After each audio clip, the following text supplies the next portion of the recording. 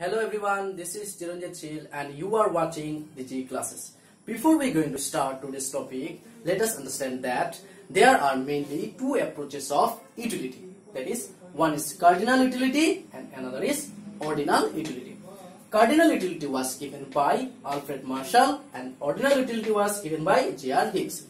According to Alfred Marshall, utility can be measured in quantitative manner. But according to J.R. Higgs, utility cannot be measured in quantitative manner as it is a subjective phenomena. And on the basis of ordinal utility, indifference curve was given. So, we will discuss today's important topic, that is indifference curve. Here the definition is given. And the indifference curve was given by F.Y. Ajot. Here is the definition. The definition suggests that indifference curve is a curve that depicts various combinations of two goods and each combination shows same level of satisfaction to the consumer. And the indifference curve is based on these assumptions. We will understand the assumptions and then draw the diagram through which you will get the complete concept of indifference curve. So here is the assumption. The first assumption is two goods. It means that the consumer will consume only two commodities. The second one is rationality. It means that the consumer behaves rationally.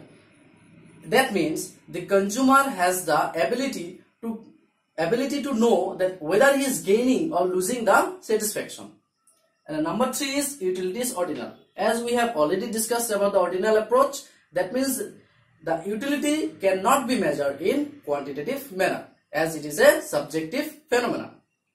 And the fourth one is diminishing marginal rate of substitution. It means that when a consumer consumes or want to consume an extra unit of one commodity, then he has to sacrifice some units of another commodity.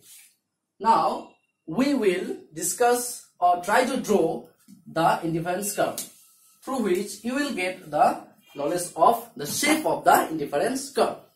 Here are the basic shapes of indifference curve. Suppose in OX axis we take good X and on Y axis we take another commodity, suppose good Y. And now the shape of the indifference curve will be like this.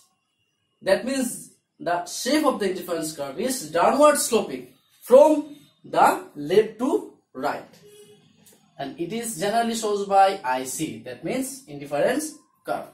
The indifference curve is downward sloping. It means that the indifference curve is downward sloping because of the diminishing marginal rate of substitution. It means that suppose at this point the consumer consumes his commodity, it means that the consumer will consume this amount of good Y and this amount of good X. So by consuming that combination, he is achieving the satisfaction. And